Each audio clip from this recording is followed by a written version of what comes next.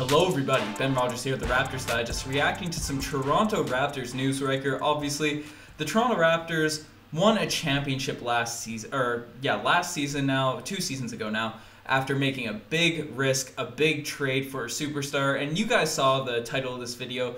The Toronto Raptors are currently have the third best betting odds to land James Harden. And in the past, Riker, you and I have been skeptical of the betting odds, but there was one time a betting odds that you and I sort of wrote off to the side, and it ended up leading to the Toronto Raptors acquiring a big name player, so to speak, and that player ended up being Kawhi Leonard. I remember you and I infamously said once these odds came out in the video that we should probably have a better shot of landing LaMarcus Aldridge. So you can't really write off these betting odds, Riker. Are you happy with this, sad about this? Let us know as the intro plays again. Let me. Am I waiting? Or... Yeah, you're good. Okay, Ben. Let me take my thoughts about the Raptors' position on this betting odds. Put that to the side for a second, and let me just follow up on what you just said. You're absolutely right, because if anybody ever has any criticism that we're maybe pushing a little bit too hard, that Giannis could potentially become a Raptor next offseason, or maybe there'll be a midseason trade, or that James Harden could be flipped by some player on the Raptors. Remember that we straight up traded DeMar DeRozan 1-for-1 with Kawhi Leonard and got Danny Green, who was, until the finals, very good.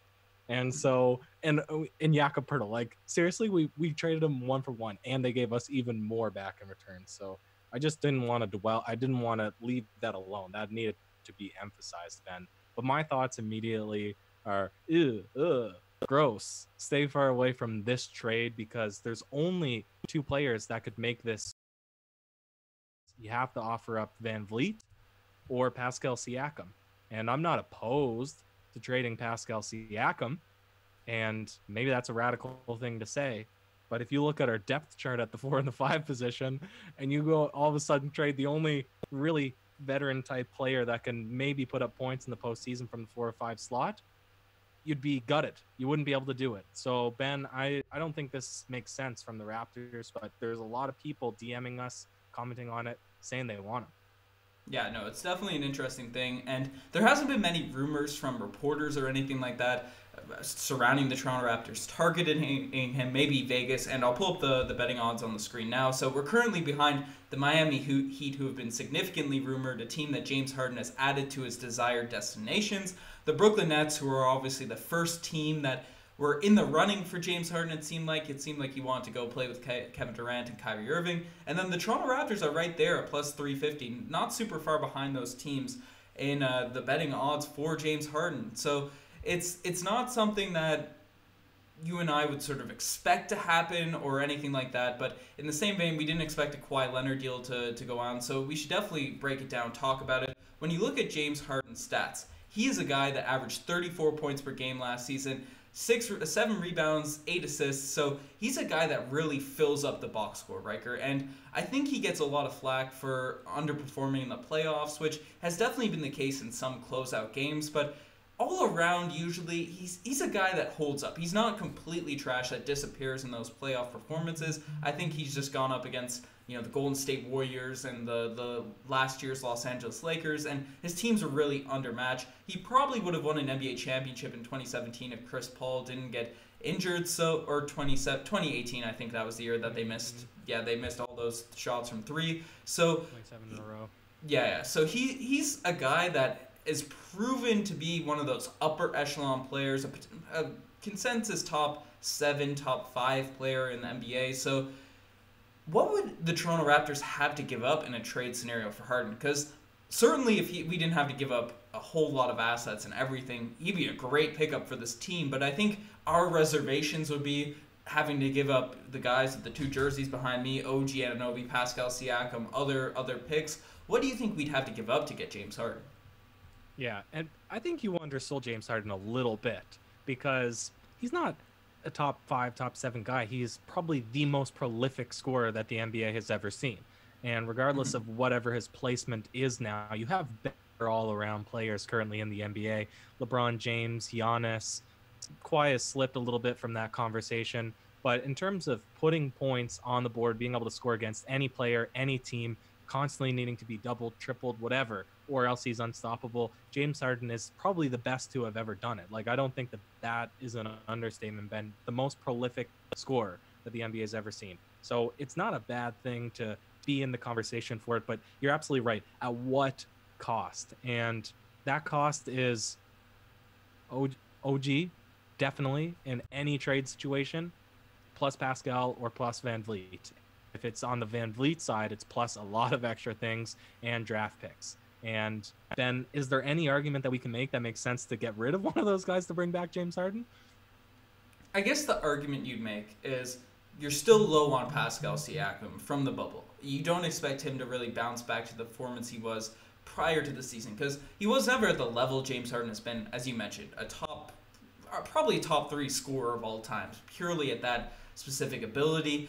And Siakam was never at that level, but he was certainly a guy that was creeping into the top 10 players in the NBA, top 12, top 10. You got most people, I think, in our comment section prior to the bubble were saying that, so that's not a crazy hot take. But so you're sort of expecting Pascal Siakam to be more of that bubble guy rather than the guy he was prior to the bubble, so you don't think he has a very high ceiling.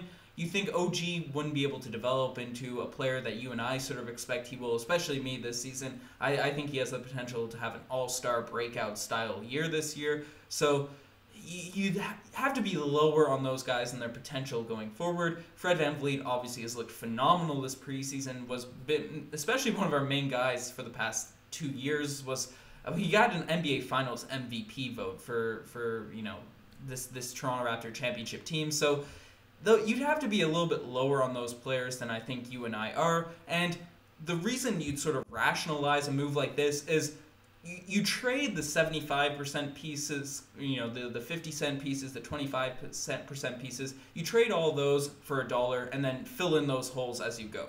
And the Toronto Raptors have been extremely good, arguably the best team in the NBA at sort of filling those holes. So if you can get that A1 type player and then see, a guy like Malachi Flynn who looks phenomenal this preseason, or maybe a Boucher, Bembry, these style players come in and play real rotation pieces, maybe that could make sense. But I think for the amount we'd have to give up, especially where we don't know where James Harden's really at, and all the questionable stuff that's come out around Houston and stuff, his involvement, his commitment to the team, he's only on a 2-year deal.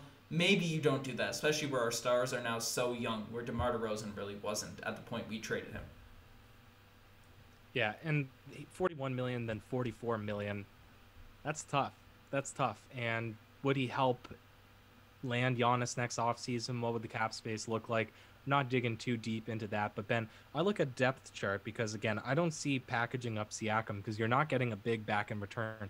If you got James Harden and Christian Wood and you trade away Pascal Siakam, I would 100% make that trade. But they're kind of fine right now, the Houston Rockets, with Christian Wood, DeMarcus Cousins, John Wall, Eric Gordon, Daniel House Jr. They have the makings of a pretty decent team. So if they bring in a couple of extra pieces, they might be fine. Like it might actually look nice for them to bring in Pascal at power forward, OG Norm, couple of picks. Like that's not a bad package to receive in return for a guy at the caliber of James Harden. But again, you're absolutely decimating then our depth at the 4 and 5 spot, the front court, which is already questionable, I would say, this upcoming season. Then the one trade proposed, and I don't know if it would technically match up or not, I saw it in the DM, was Kyle, Norm, OG, and picks. So you're holding on to Van Vliet and you're holding on to Pascal Siakam. And so you'd probably slip Van Vliet at the 1, James Harden obviously coming in at the 2. Your depth is Malachi, Matt Thomas, Terrence Davis, pending, Bembry. That's not a bad team right there, but would that be enough to make the Houston Rockets want to do it? Would you want to do it? And again, it's Kyle, Norm, OG picks. Like OG would be tough. I don't think the Rockets have said they want a real star back, and I don't think OG has shown that level of trade value just yet. Obviously, in my eyes, your eyes, we think he can get to that level and has shown the potential to be that. But The Rockets are looking for a more established guy, so I think Fred or Siakam would have to be in a specific deal. If you sort of swap out OG and Fred in that, then maybe you do that deal. I think you have to, but I don't know what Kyle Lowry's trade value is, Norman Powell's, but giving up two of OG, Fred, and Siakam, I think that makes it a little bit tougher, especially with all the uncertainty surrounding James Harden. And Riker, you said if we got sort of a second piece back, you'd be less hesitant to give up Siakam in a deal. I don't think they get rid of Christian Wood right now because I think they're going to transition to a younger direction. They just signed him in free agency, but a guy that has been come out to be known as disgruntled with this Houston Rockets team, like it seemed like every player that played on the team last year was PJ Tucker, who actually might be more of an attractive piece. We've traded for him, I feel. He's been on the roster twice in the past, and he left us obviously for the Houston Rockets, but would you be willing to move Siakam in a deal for James Harden? Obviously, the Raptors also have to give up a couple pieces on top of it, so it's not just a straight-up Siakam Harden split. But would you be more willing to add Siakam to a trade deal if we also got PJ Tucker back as well? Like, we're getting into some weird hypotheticals because PJ Tucker's at 8. James Harden is at, what is James Harden at? Like 41? So you're looking at almost $50 million, and that's almost hard to match. But assuming salaries did match, I'd be a little bit more willing to pull trigger on that. The issue is, again, it's depth. It's depth at the 4 and 5. So to get rid of Siakam in a trade deal, which I would be much more comfortable with than OG, than Fred VanVleet, we would need back somebody to come in basically at the starting 4 position. Wait, you'd be more comfortable to get rid of Siakam than OG and Fred? Yeah, I would be the most comfortable to get rid of Siakam. Really? Out of those 3 players, the guy that made all NBA second team last year and is probably the most established out of those guys? Because as composed, this Toronto Raptors team, we have paid Siakam as if he is the number 1 guy. And if you're giving $30 million to a player, then that basically means that they need to be the person that wins a game for you. And this current team, Siakam's not going to win a playoff series. He's not going to win a championship for the Raptors. I have more confidence in VanVleet being the guy that takes over a series. And so we need to bring in, it's already proven, a guy that comes in above Siakam so that Siakam comes to number 2. And so, you're paying $30 million for a number 2 option and you don't even have a number 1 option on your team. Of course I would get rid of him above the other guys. Above the guys that also haven't proven they can be that number 1 option on a championship team. Yeah, but if you're trading if you're trading in for James Harden, you're not expecting either of them to become the number 1 option. I see what you're saying there, but I don't know if I'd give up right now because I'm a bigger fan of, just in terms of fandom, of OG Anunoby. He's outside of Lowry, he's my favorite guy in the squad just in terms of favoritism, but Siakam, I think, has shown he's more established and proven to be that type of player. We've seen it from Siakam before. We haven't really seen it in large stretches from Fred, and we haven't really seen that all-star potential from OG Anunoby at all. So that's an interesting take. And, the PJ Tucker, I think it would be a sweetener for this. But the interesting point, which I think you brought up, Riker, is would this help in the Giannis case? Because in our past videos, and we obviously have made a lot of videos on Giannis Antetokounmpo, and from his past things that he's talked about, from quotes and stuff, is he'd be fine with being a second option or being a tier below these types of players. And in the original video we had about James Harden was these guys sort of have a weird beef, Giannis and Harden. It was weird thing going on around the All-Star break and Giannis throwing passes straight at James Harden's head and all that sort of stuff. So we were kind of confused whether they would if this would be more of an attractive thing for Giannis, but Giannis came out in a quote and said he wouldn't mind being the second best player on a team if he played with James Harden. James Harden came out and added the Bucks to his list of teams in his preferred trade destination. That's obviously just to play with Giannis. No reason a guy like James Harden, who likes to go out and stuff, would be wanting to go to Milwaukee for anything other than Giannis Antetokounmpo. So maybe getting Harden in there, and obviously you're letting go of Siakam's big money, and then probably maybe Fred. The salary cap will probably be in a similar situation. Do you think that would help the case to land Giannis with everything I just said? And he could fill that sort of front court depth that we would potentially lose in a Harden trade. Oh, in a heartbeat, yeah. If you were to land Harden and then sign Giannis. But the question is, if you trade away Siakam, how does that team stack up against the East this season, right? What would their playoff berth be? How deep would they go? Would that be enough to convince Giannis to come? And the answer is I'm not sure. But Ben, I also want to say, we're saying that other teams in the mix are Miami. Or first you said Houston's looking to receive a superstar. I've just been kind of thinking this as the podcast goes on. But the other teams that are at the top of the odds to trade for James Harden, they don't. Houston's already said they're not going to trade him to the Nets unless Kyrie Irving or Kevin Durant is included in that. So the Nets said, no way, Jose, right? If you look at the Miami Heat, who's a superstar on that team except for Jimmy Butler? And why would you trade up one? Yeah, right? So they don't have a superstar that they can trade for him. The Bucks, they actually could put together an offer with Chris Middleton. You put Chris Middleton on a team with DeMarcus Cousins, John Wall. That makes sense. Like maybe Drew Holiday, you add him to the trade. They might have the best package. And the 76ers, I'm not sure where they're at with splitting Ben Simmons and Joel Embiid, but I don't know. I don't know. This is such a tough one, Ben, because it's hard to say you straight up would not want to trade for James Harden, who is who he is. He's such a good player. It's hard to say, no, I wouldn't trade away a couple of pieces to land him. But at the end of the day, we're looking at trading away, seriously, OG plus Van Vliet or Siakam. And I just don't think that I would want to do that.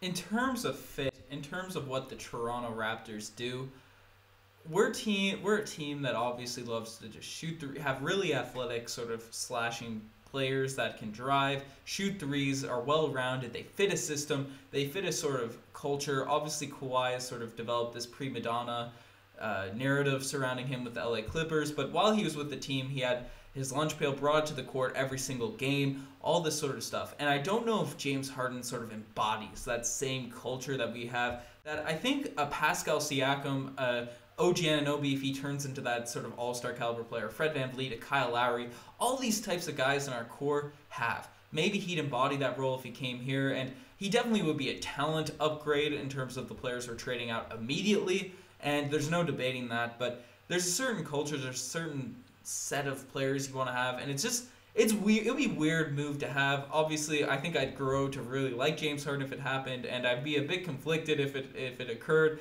but it's not something I'm jumping to like a Kawhi Leonard trade. It's not something I'm excited about as a Giannis Antetokounmpo coming to Toronto. And maybe that's a hot take. Maybe I know this has been it hasn't been something everyone agrees upon in the Raptors world if they want James Harden or not.